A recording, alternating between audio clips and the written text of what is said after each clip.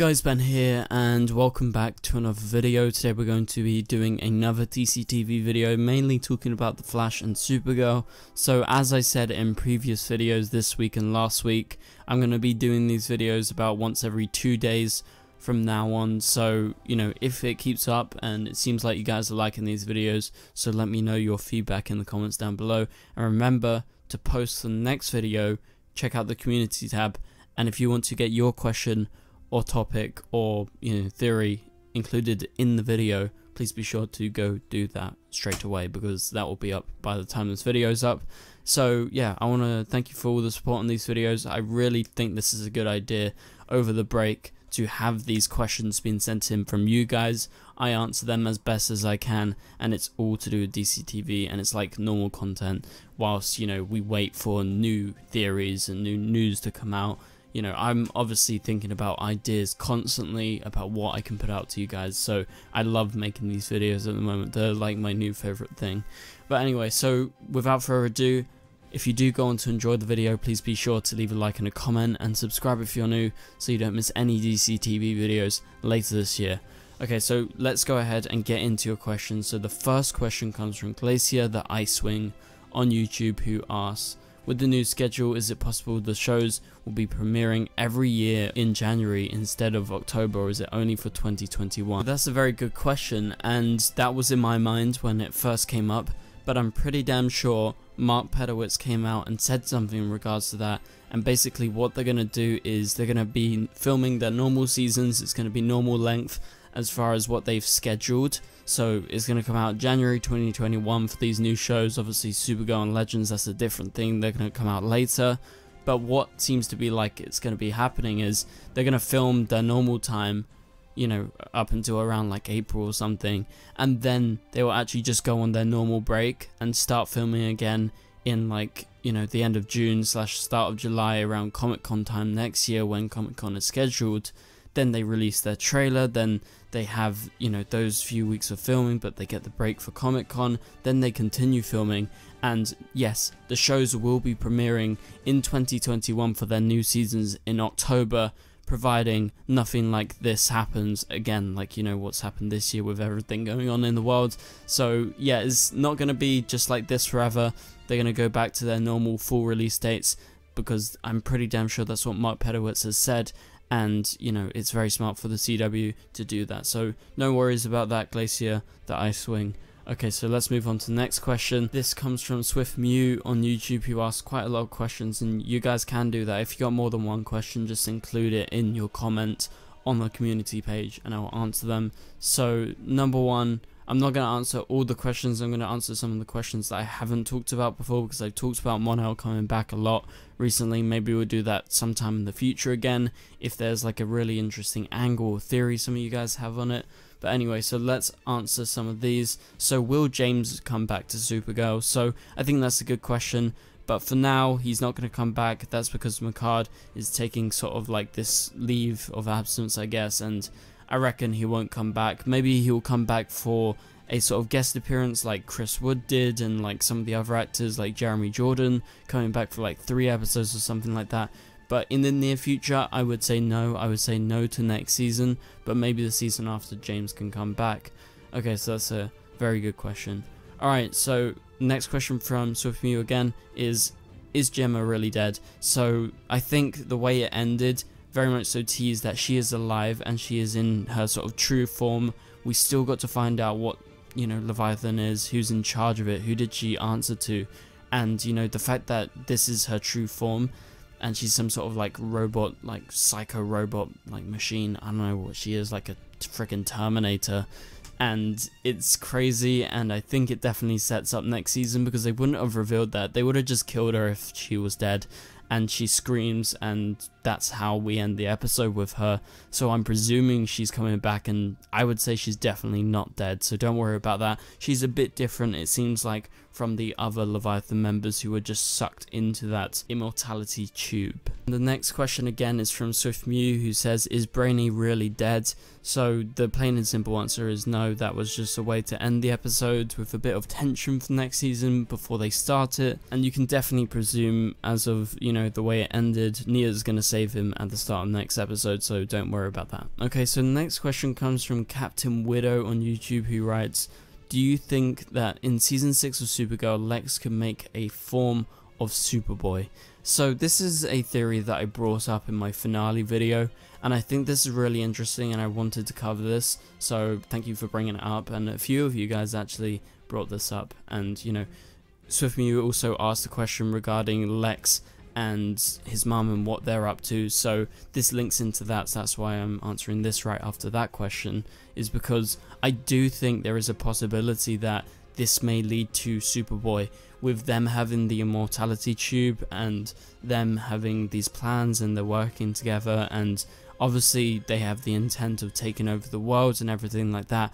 What would be a better way to defeat Kryptonians by having your own Kryptonian? And so in the comics, sometimes, and also in Young Justice, if you've seen Young Justice, Lex Luthor creates a version of Superboy. And I'm presuming most of you guys have seen Young Justice, because that sort of falls into what we talk about on this channel, you know, DC show. So if you've seen that, you know that Superboy is made by Lex, but in the end he actually breaks free of like Lex's control, though, you know, he's controlled by Lex in some way. There's some sort of implements within inside of him, but he is basically born out of this sort of test tube, and it's like Lex's DNA, you know, he's his father essentially, but he's like a Kryptonian as well, so he's technically like a Kent or like a member of the House of El, but not like physically from the House of El. So I would say this would be a great thing to continue from the end of the episode, from where we left off in the finale, because you had Lex and Lillian, and they're in that same place back in season 4 where we saw Lex and Red Daughter. So maybe he is building clones there or something like that, you know, new Kryptonians, and I'm sure he has like a plentiful sample of DNA from Kryptonians, and I'm sure he has loads of kryptonite if that's what he needs to make Superboy. But I think that is a really, really good question, because I do think that could potentially happen, and I've been thinking about that, so great question right there. Okay, so the next question comes from Betty on YouTube, who asks, do you think the CW has already cast a replacement for Ruby? If yes, when do you think we can expect an announcement? So I would say probably not an announcement for a while. I would say, you know, sometime in the next month or so we will probably start to see some casting rumors going around, and then maybe we'll get the official words just before filming starts, because, you know, filming for Batwoman is scheduled to return about the same time as The Flash and everything. So I would say probably around like late July / you know, early August, when they return to film, potentially. Obviously we don't know how it's going to go. I would say just before they start filming, that's when you're going to see the announcement that Ruby has been recast and this actress is playing her role as Batwoman. So yeah. Alright, let's move on to the next question. This comes from Takesuk on YouTube, who asks, how many episodes do you think season 7 of The Flash will have, and do you think this is the final season? So yeah, season 7 of The Flash, as far as we know, is going to have the same episode count as normal, so about 20 to 22. They plan to have 22 last season, so I would say they're probably proposing to do 22 episodes this season, because they have to finish off what they left from last season, so they do need some more time. So if everything goes to schedule and filming, you know, starts on time by the end of the summer, I would say 22 is probably a good bet. I would say 20 is probably safer, but as of right now, that's what they're planning to do. That's what Mark Pedowitz, the head of the CW, has said.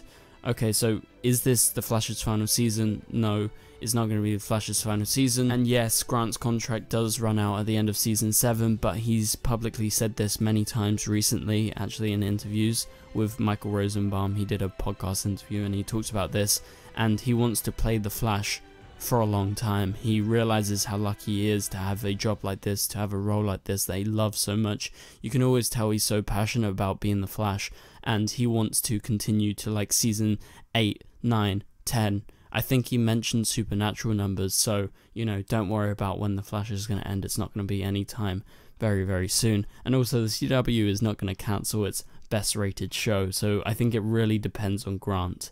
Okay, so let's move on to the final question. This is, when do you think the next crossover is going to be? When is the next big crossover? Okay, so yeah, this year we are apparently not getting a big crossover, obviously with everything going on, with filming being stopped and halted, and it potentially returning later than normal. They're not going to have the big crossover, but they have said they were planning to do a crossover with Batwoman and Superman and Lois this season. Also, there was mention of Stargirl Season 2 doing a crossover with The Flash and maybe Supergirl. That's another thing to talk about another time. But in regards to Batwoman and Superman and Lois, we were expecting that, but we don't know if that's actually happening due to what's happened with Batwoman recently and the massive news that Ruby Rose is leaving the show and that they're going to recast for Season 2. So we don't know if that's going to go ahead. If that does, that will be the next crossover. It's going to be 2 episodes. There will be characters from the other shows popping up, say like Supergirl or The Flash. But in regards to the next big crossover, I think you're mentioning like 5 episodes or 4 episodes, stuff that is that long. So I'd say they're definitely going to go back to that formula for the season after. So that would be like The Flash Season 8 and Supergirl Season 7. I would say that is when we're going to see the next massive crossover, where it's like a huge event like Crisis on Earth X, or like Elseworlds, or like Crisis on Infinite Earths this year. So, you know, that's probably when the next big crossover is going to come. But yeah, so that's about it for this video, guys. Thank you guys so much for watching. Remember, go to the community tab and post your comment, question, topic, or theory over there if you want to be included in one of these videos that I'm going to do a lot of in the coming weeks and months. So thank you guys so much for watching. I'll catch you guys later. Goodbye.